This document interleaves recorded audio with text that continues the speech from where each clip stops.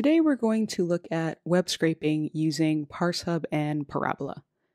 In this video, we're just going to briefly go over what web scraping is and how to get set up with ParseHub and Parabola so that we can look at a couple of different use cases for working with these tools. So what is web scraping? Web scraping can typically be thought of as a two-step process. The first being extracting data from a website. For us, this is where we'll be using ParseHub.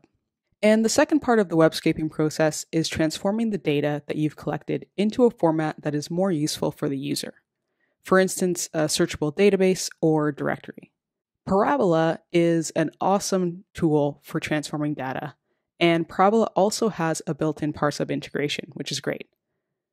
Web scraping may seem a little bit scary, but if you've ever copied and pasted something from a website, which I'm certain we've all done, then you've already have experience with pretty much the most basic form of web scraping.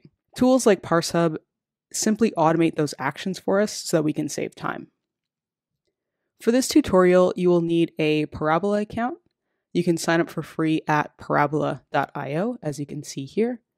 And you'll also need to create a ParseHub account and download the ParseHub desktop app, which is also free from parsehub.com.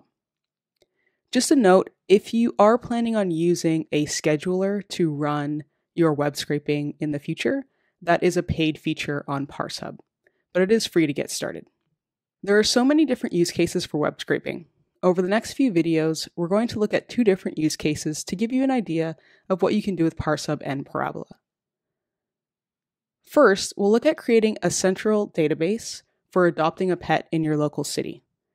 Creating a central database or directory is a very common use case for web scraping. Many job boards would fall into this category as well. The second use case that we'll look at is more on the data analytics side of things, where we'll be pulling stats from Major League Baseball so that you or a baseball fan that you know can dominate your fantasy league. Let's get started.